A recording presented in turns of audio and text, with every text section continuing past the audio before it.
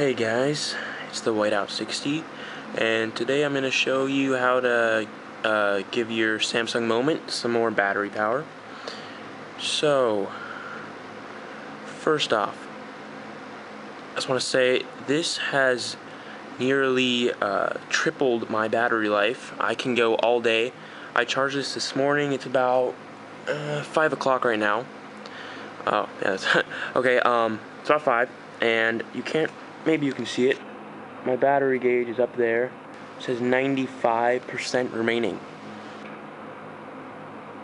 So obviously that is a very long battery life. I do have the brightness turned down right now, but just for this video, usually it's at full brightness. And you might be wondering how I did this, so I'm going to tell you. So first off, you can see that this is a gingerbread type theme. I mean, it's got like the black bar, everything. You go in here, very, very similar to gingerbread. So I'm going to tell you how to make your phone look like this, and to extend the battery life. So it's going to require you to root your phone. If you're not comfortable with that, then you can just leave this video right now. I have not had any problems with rooting my phone in the past. The Sprint store guy actually even helped me fix my phone once when it was rooted. So I'm really not worried about this at all. So first things first is you're going to have to go on your computer and download the stuff that I'm going to put in the description, and basically it'll help you root your phone. So if you look over here for a second, you're going to have to download SW Upgrade, which is there it is, which is right there. You're going to have to use SW Upgrade. Let's see if it focuses. Oh well, just SW Upgrade, and that's what you're going to use to flash your phone back to stock ROM if you haven't already flashed it. Even if you already have flashed it, sorry, you're going to have to flash it back to stock ROM. So stock 2.1. Please notice this is going to erase everything on your phone. So if you want any of that stuff, just make a backup of it. And then using that same program, you're going to have to flash a 2.3 recovery onto your Moment. So I'm going to show you what this recovery looks like. One sec. Oh, also, when you root, you get this, you probably already know, here's wireless tether down here. Right there. Not the Sprint one. That one comes with it, but get the wireless tether from the market. Works great. I have not had any problems.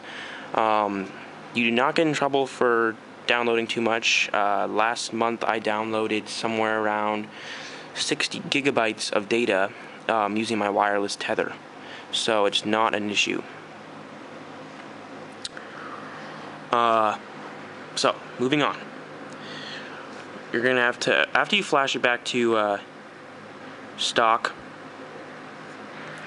you're going to have to boot into recovery, and mine has a preset function for this, but you can boot into recovery by pressing volume down, talk button, and end button, and just hold that until you see a screen that says like Samsung or something, and it'll pull up to this eventually. You can see it.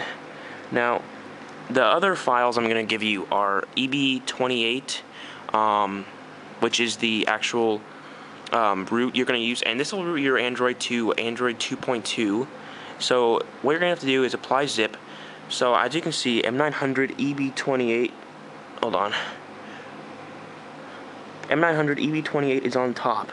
So just select that and press your black button at the bottom, and it will ask you if you want to continue.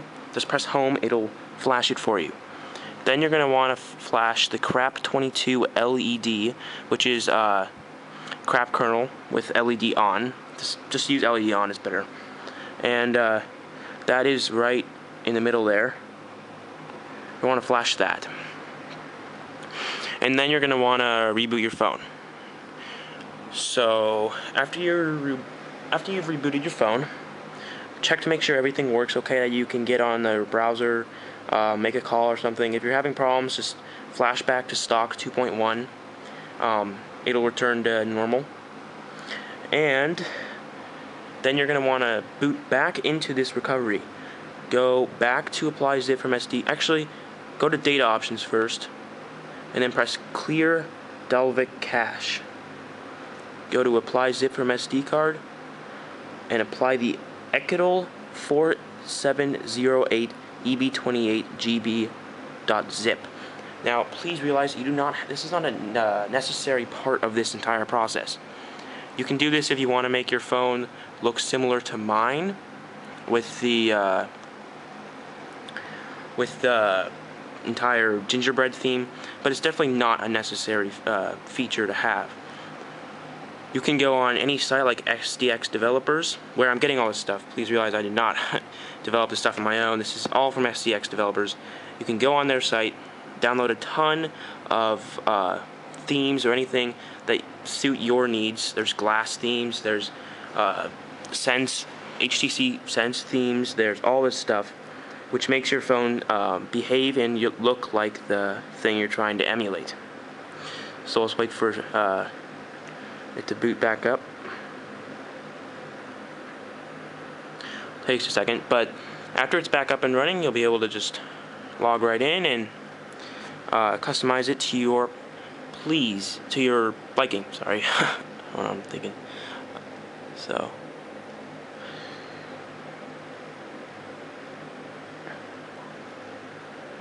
Takes a second for it to connect, and there we go.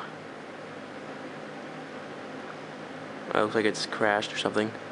But oh yeah, I also want to advise you, if you're going to restart your phone, it does burn power.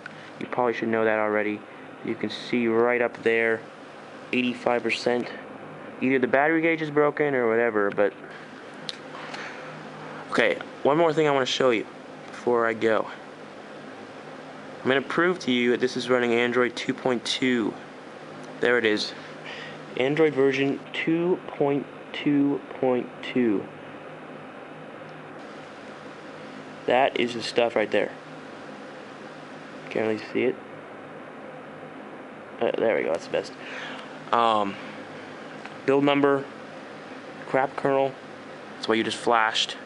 And your about phone should look similar to that. I want to say that Android 2.2 also makes this phone run faster, and basically there's nothing bad about rooting. It's almost impossible to brick your phone like they all say you will. It's really hard to do that. I highly suggest rooting. If you have any problems, just flash it right back to stock 2.1 and restart. Or if you just don't want to go with this anymore, it's okay. You can just stay with stock 2.1. That's basically all I've got to say. And I really hope you guys can make your Samsung moment actually worth having, and make it run fast again. So I hope you enjoy all this. Subscribe, comment, rate. Thanks. Bye.